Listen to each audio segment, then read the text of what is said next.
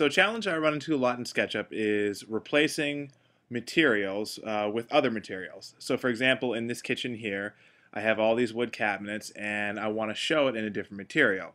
Well, rather than waste the time and color each individual cabinet over and over again whenever a client changes their mind, I was looking for a way to make this process faster. And I came across this plugin called Material Replacer, and I'll show you how it works. So I have all these wood cabinets in here, and I want to switch it to a different color wood. So I'm simply going to draw a box in here and take this bamboo material and just paint it on one side of the box. And what this does is brings the material into your SketchUp model.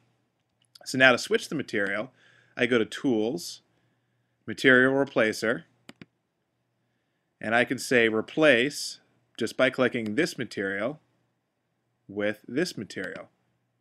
By clicking on it, you'll see with just a couple clicks, all my cabinets changed. Now this is not something that SketchUp can do natively. This is an add-on plugin, and I will post the link below.